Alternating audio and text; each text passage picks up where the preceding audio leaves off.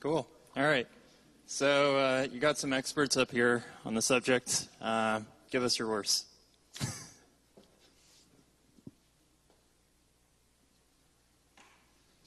You came all this way with no questions? Yeah, test one. Yeah. Is multiple crush routes supported in the Ceph dashboard?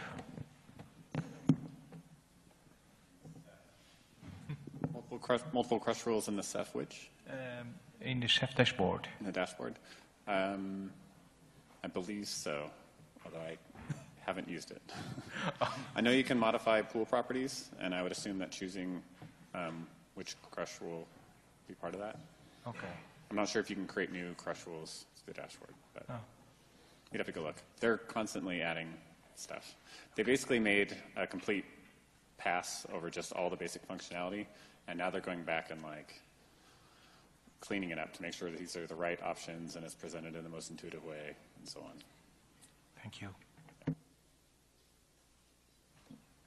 Hi, again, Peter Hyvärinen from CSC.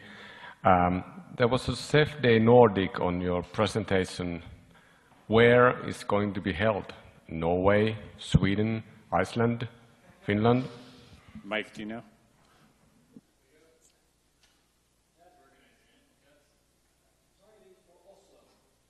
Oslo.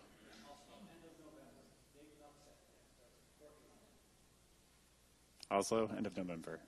Yes. I have a question for everybody here. How many people run a Ceph cluster? You're an actual operator. All right. How many of you have not enabled the telemetry feature? Telemetry. How many are running Nautilus and haven't enabled telemetry? Okay. I would love to hear why, and if you have any questions, concerns about turning that on. Because as the developers are super excited about getting that data. So basically on our side, our clusters are that old and it's not enabled by default, or it's not complaining to enable it. And yeah, that's basically the reason. So I think we will do it in the next days. So you will get some data. Okay. I think having telemetry sent to the outside, our Ceph cluster is too deep in the network. So maybe we could think about it, but then we need a staging area that can be audited before we send the data. I don't know if it's a possibility.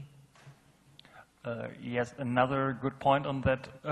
Is there a way to configure a HTTP proxy to get through? Vito? Yes, there is. Yeah. Is it socks or is it something else? Or okay. Yeah. Anybody else?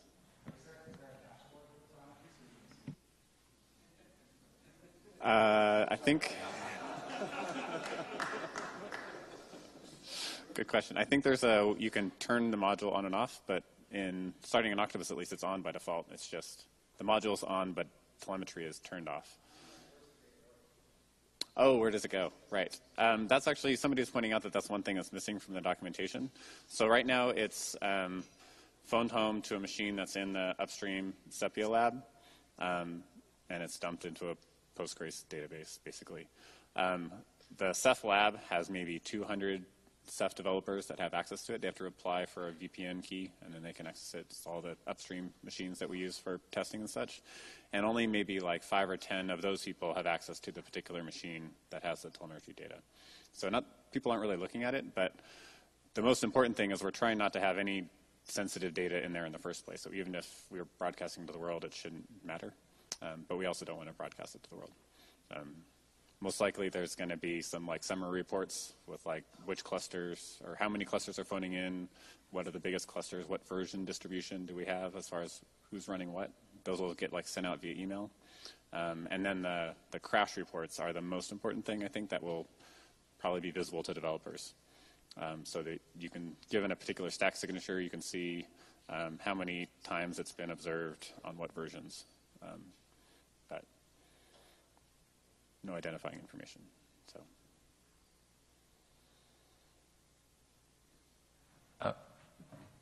Is anyone using Ceph with multi-site?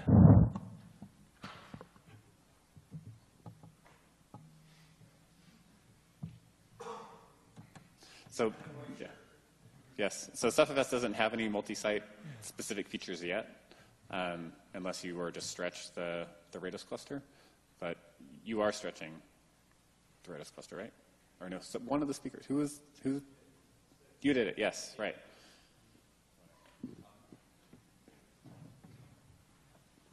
Thanks. So we did it somewhat adventurously, but I think from our experience, I think that we would focus, in the general case, we would focus very carefully on the links and make sure that we had good quality of service to provide near real-time properties to the monitor protocols in particular.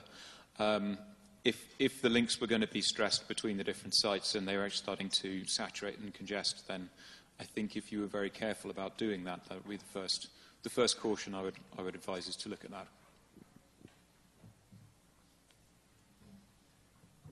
I'd like to ask a question to basically the most of you guys in front there. Here I am. So we are running a staging cluster, and